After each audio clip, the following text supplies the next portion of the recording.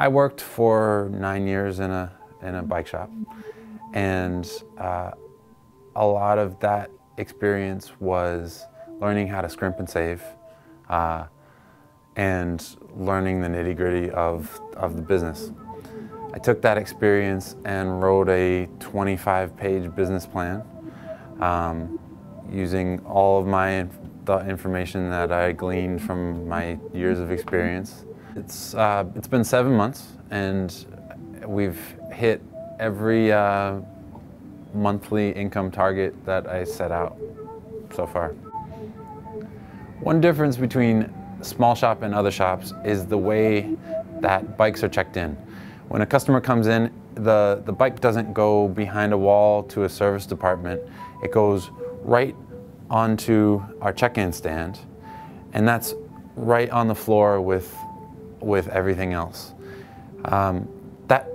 What that does is gives us an opportunity to take a look at the bike together, and really my goal is to inform and inspire confidence in their ride. I live in Bronzeville, and I'm here to provide a service for my neighbors. You get a hyper-local, customized, individualized experience when you come in here. So you see huge investment coming into Bronzeville. You see Walmart coming into the neighborhood. You see Mariano's. You see across the street, you see DaVita Dialysis. And this is all great, but what makes a vibrant community are small businesses that are locally owned and employee operated. My passion really comes in an example of a customer coming in who's maybe never had their bike tuned up before.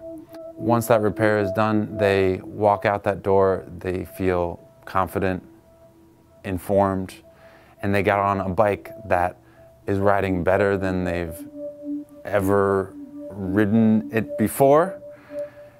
And that to me is this magic moment where they get that confidence to get out and ride that bike.